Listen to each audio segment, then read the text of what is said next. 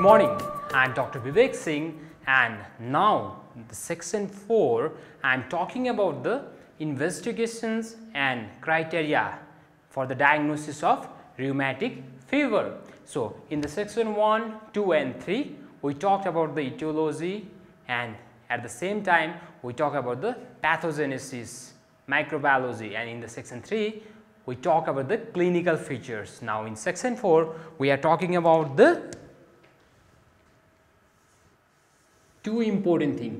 We are talking about two important things, and these two important things is the first is investigations. What are the investigations and what is the diagnosis?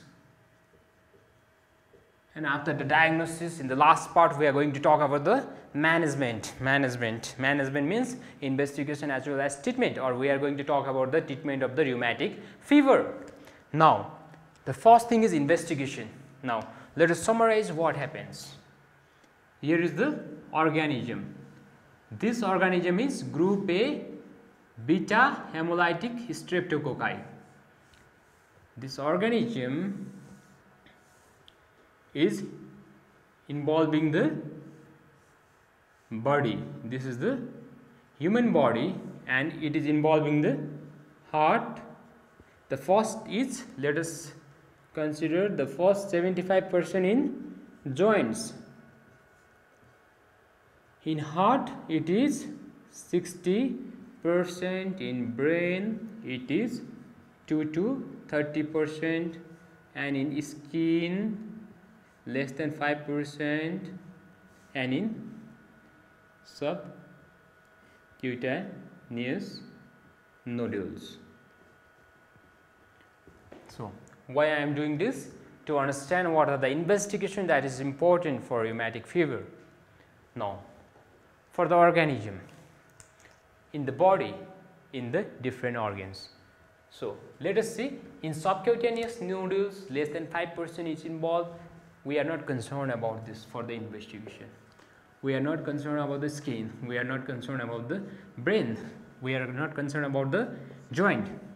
Almost all the manifestation, almost all the clinical manifestation of the rheumatic fever, it resolves back completely except the cardiac manifestation, except the cardiac manifestation. So, what we can do is, we can focus on some of the important investigation. So, what are the investigation? For the heart, we can go for chest X-ray, we can go for ECG, we can go for echocardiogram. We can go for chest X-ray, we can go for ECG and echocardiogram. In chest, what we are going to see? Features of CCF, and we are going to see the pulmonary congestion. In ECG, we are going to see the prolongation of PR interval due to the disturbance in the electric conduction due to inflammation in the myocardium. Now, there we are going to see the PR prolongation, as well as we are going to see the heart block, second degree AV block. And in echo we are going to see about the pericardial effusion, though it may be rare, and we are going to see about valvular dysfunction and myocardial dysfunction. Chest X-ray, ECG, echo. For the organism, we can go for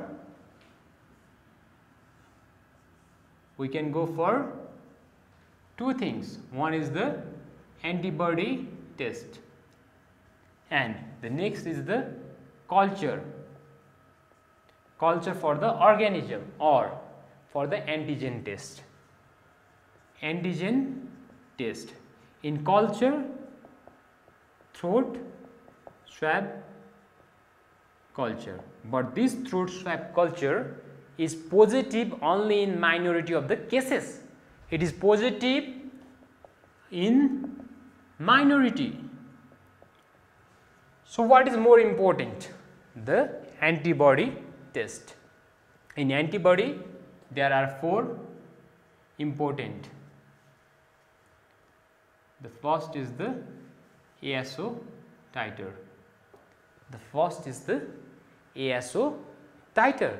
Now, ASO titer in 80% of the cases, it is positive. So, ASO titer is 80%.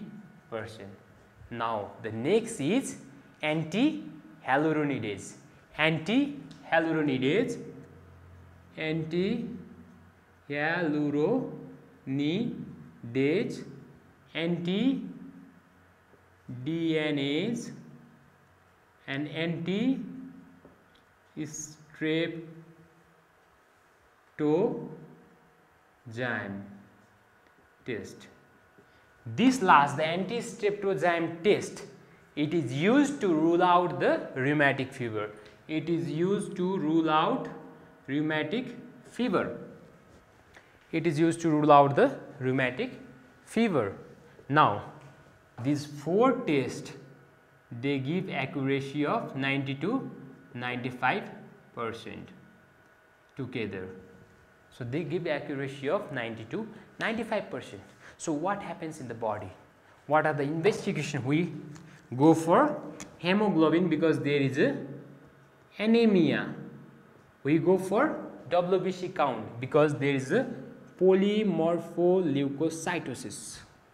There is a polymorpholeukocytosis. We go for CRP. We go for ESR. There is increased ESR. There is positive C-reactive protein. Increased ESR, decreased hemoglobin, increased PML, leukocytes. There is increased leukocytes. Now, the second thing is complement. We can go for the complement.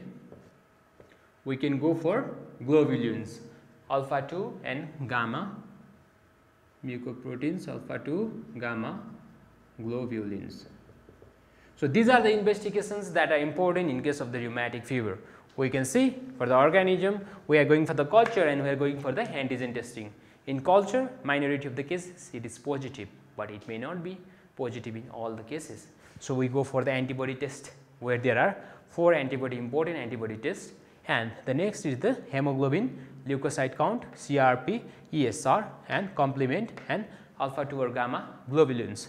The next is, as the important structure is heart, we are going for the chest X-ray, ECG and echo. In chest X-ray, we are seeing the features of congestive cardiac failure as well as pulmonary congestion, and in ECG, we are going for the PR prolongation and we are going to appreciate the AV block. And the third is the echocardiogram where we are going to see the pericardial effusion and valvular dysfunction and myocardial dysfunction. Now, let us see the diagnosis. So, for the diagnosis is made on the basis of Jones criteria. So, on the basis of the Jones criteria, they are the major and minor criteria. There is a major criteria and minor criteria. So, major criteria is JONES.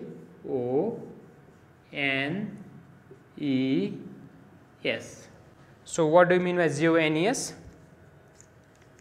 So, joints means polyarthritis.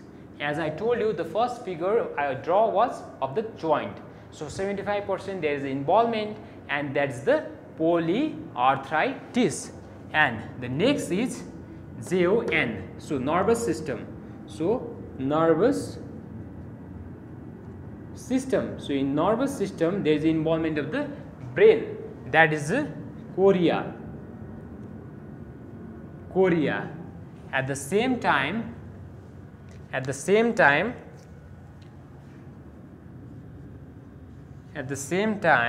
there is also carditis. And E for erythema marginatum and subcutaneous nodules. We have already seen all the clinical features, all the criteria which are mentioned here in the third section of the video. So, joint, nervous system, and in nervous system there is a chorea, carditis, erythema marginatum and subcutaneous nodules. So, what are the minor criteria? The minor criteria: fever. Why there is fever? There is fever due to the inflammatory cytokines. And always remember cytokines T helper 1 and TH17. These are the key mediators. They are the key mediators in rheumatic heart disease. And they are the key mediators in rheumatic heart disease. So, in minor criteria there is fever, arthralgia, PR prolongation, raised ESR, CRP positive and previous history of rheumatic fever or rheumatic heart disease. So, these are the minor criteria. As remember, there is a fever, arthralgia, PR prolongation, ESR, CRP. We have already discussed CRP, ESR, PR prolongation and CRP, ESR previous, and there is a previous history of rheumatic fever. Now, what are the supporting evidence? The supporting evidence are the supporting evidences. What are the supporting evidences? The supporting evidence is recent scarlet